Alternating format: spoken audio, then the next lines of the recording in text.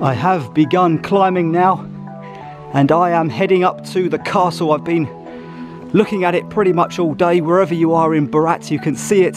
It's perched on a mountain right next to the old town here. So currently walking up a very steep 10% gradient, I believe, road, and then I'm going to head off into a little track to see if I can make it up there. Is it that way? No, I think that's somebody's garden. It must be up here.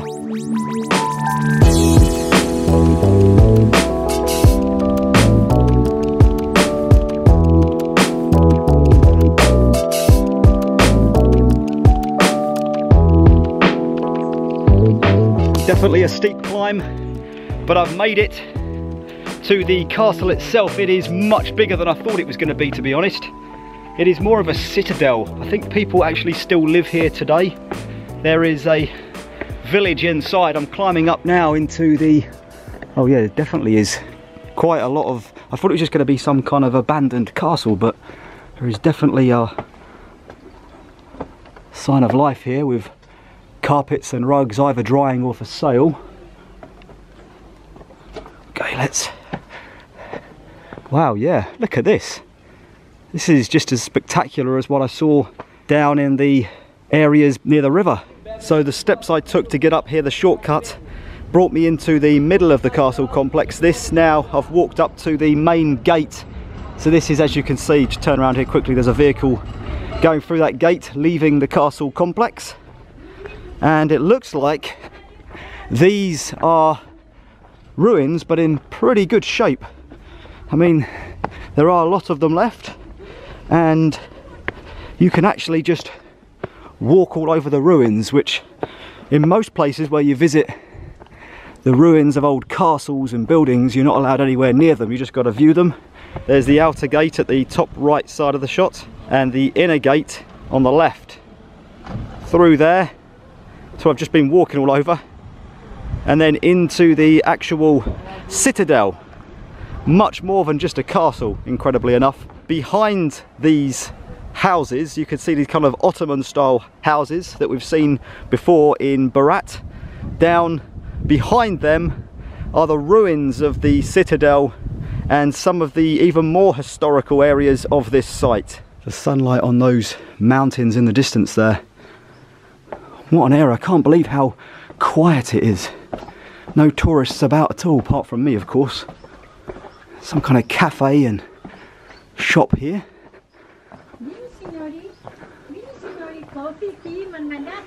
Hello, just having a look at the moment. I'll come back. Thank you. Yeah, thank you. Wow. Very friendly. Everybody wants to get you in their shops. And it is incredible to see so many handmade clothes and rugs and carpets and all kinds of different bits and pieces. Here's someone has he just done his shopping maybe? Heading back. Hello. Hello. Lovely day. Hello. Hello. Video. Nice to meet you. Oh, yes. Oh, look, yeah, very good. Huh? Oh, maybe I... Prova.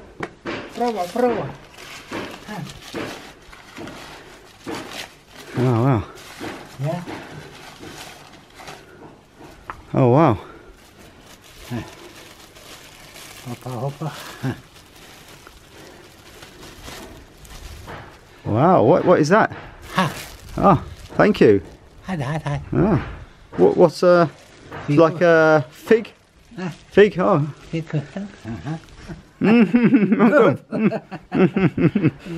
Thank you. Okay, okay. And lots of things for sale here. The music, films, videos.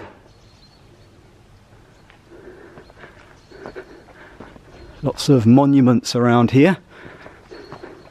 The Church of St. Nicholas from the 16th century.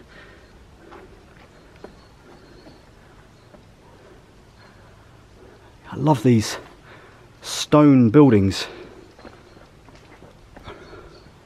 Looks like an out area. Plenty of candles being lit here. I can see the charred remains of the stone, especially in there. Look at that. And then there's another church, I believe, here as well. This looks even more incredible. Built with some kind of red brick in between the stone. This is the Church of St. Mary Blanerna, and it's one of the oldest churches built in the city of Berat. Goes back to the 13th to 14th centuries. Incredible to think that way back then people were building these magnificent structures, and they would definitely stand the test of time. Still here after all these years, and hopefully for many years to come. The castle area where the entrance actually is much more preserved than the ruins in the citadel at the other side there.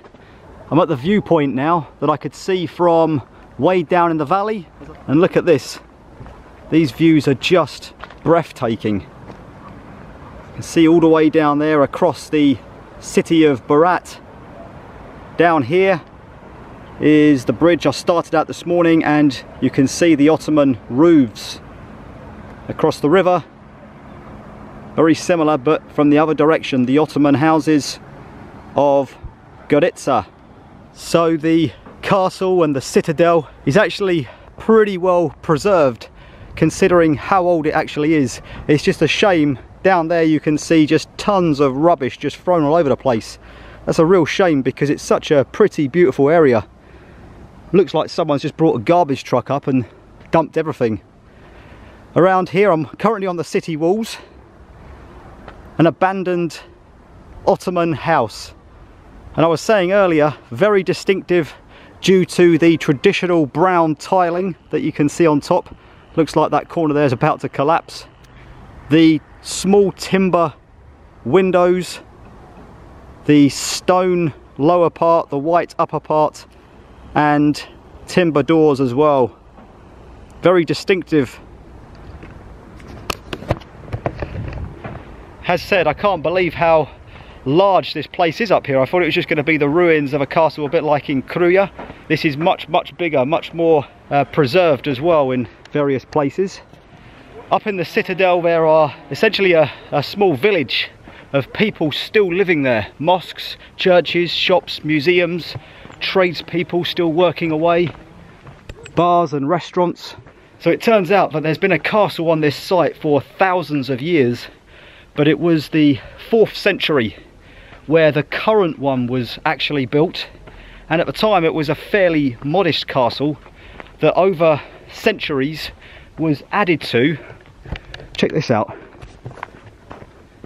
little secret passageway all the way down. So it was added to over the centuries, and then in the 13th century the Byzantine Empire turned it from the castle into a citadel. Some kind of well, looking at that. And then from the Byzantine Empire, lots of other rulers have added their characteristics and their ideas to the castle and citadel. And I think this right here is a mosque that was put in place by the Ottoman Turks, I would imagine. There are many churches and many mosques here in the citadel, and you can actually go into this one actually. Let's see what's down here. Oh god, this is a little bit steep. Oh wow. Oh, look at that. Looks like it's full of water. As I said, this is actually listed as a mosque. It looks more like an underground reservoir. There are some steps here as well that you can get down on, but I don't see any point in that. Just seeing what's on the walls here. Some inscriptions on the walls I can see. I don't know if they're fairly modern. A hole at the top in the roof, that'll be where the water's come from. My goodness, look at that. That is just fascinating. Okay, I think there is another very famous mosque in the area here called the Red Mosque. And that's where I'm going to try and get to now. Just a couple of minutes of walk away. This sign here may have solved the mystery. Taking it wasn't a mosque, it was a water cistern. Makes sense, I guess. Okay, let's try and find the Red Mosque.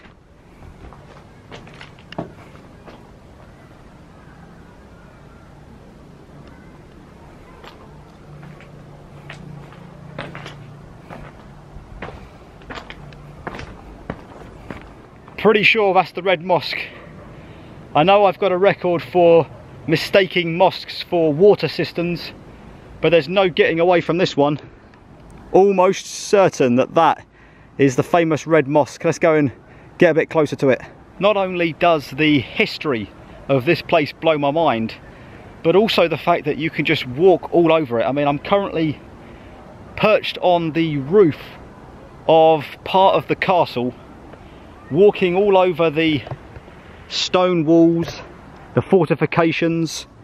Here's the shell of a building, part of the fortress, no doubt.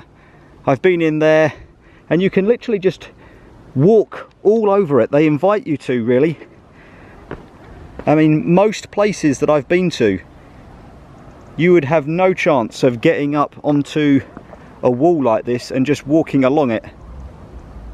Although in saying that, once you do get up, you have to try and very carefully get down.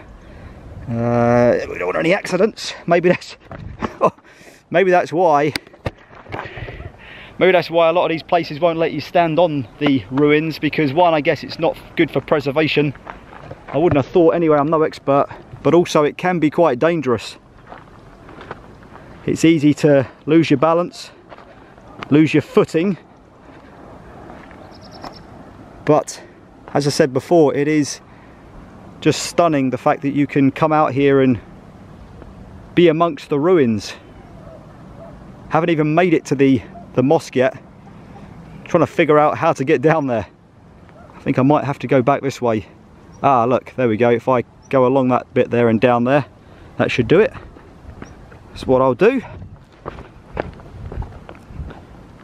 There we go. Just as I was jumping there, I was thinking, please don't collapse. At some point in the past, the roof of this building has collapsed. So I'm guessing it's not the sturdiest of places to be anymore. But that's because these walls and this fortification has weathered wars, battles, fights, all kinds of gunfire, I would have thought, being shot at it.